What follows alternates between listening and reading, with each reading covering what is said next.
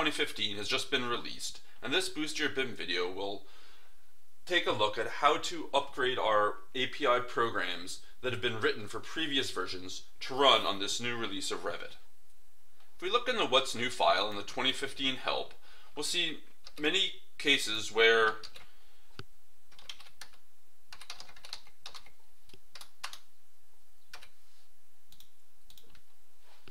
parts of the API that were valid and functioned properly in previous versions of Revit have been marked obsolete. Here, let's start with a simple example. This code we can take a look at does the following. It prompts the user to make a selection. We're going to assume in this case the user selects a model curve.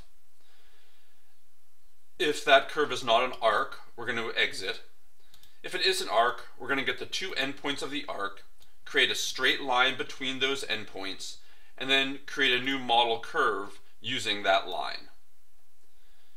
I'll bring up Revit 2013 and run the command. Pick the arc, and we can see the new line that was created by the API.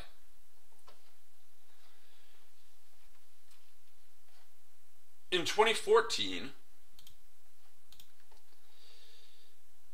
the endpoint property and the new line bound method were both marked obsolete. We can see that in the 2014 API help file when we look at these two methods. The new line bound method says that it's been marked obsolete in 2014 and suggests that we use line.createBound instead. And similarly, the endpoint property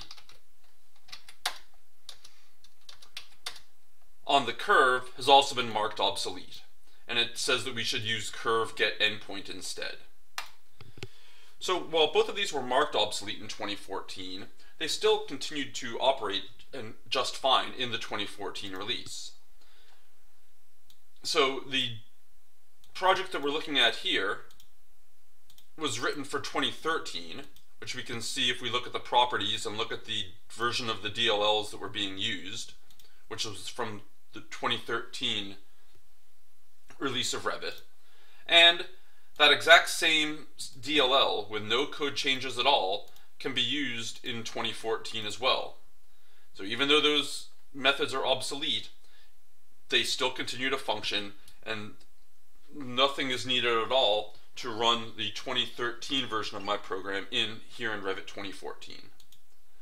However, in 2015, those obsolete methods were removed. If we look here in the 2015 help file, and we look at curve, we can see that the new getEndpoint method now exists, but the endpoint property that we were using previously is no longer found.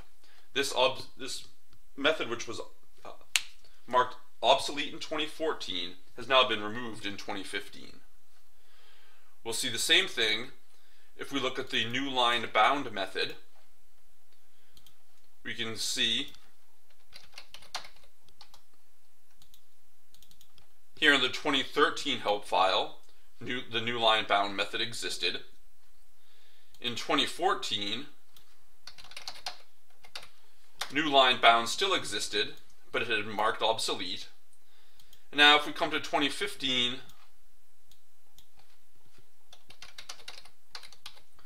new line bound no longer exists at all, and instead we will need to use the line.createBound method instead. So in 2015, which we can see here, if I try and reference that same DLL that worked fine in 2013 and 2014, you see as soon as the tool is invoked, we get this error message saying that there's a missing method exception, and the method is not found to call curve get endpoint. Right? The code got to this line, didn't even prompt me to select the model curve, but because this method no longer exists, the code's not going to be able to function in 2015 as it did in 2014 and 2013. In the next video, we'll look at how to solve this problem so that we can continue development of this application for multiple versions of Revit, but account for the fact that different versions, in this case, may or may not be able to use the endpoint property and new line bound, and instead we'll need to use the new options for get endpoint and line.create bound.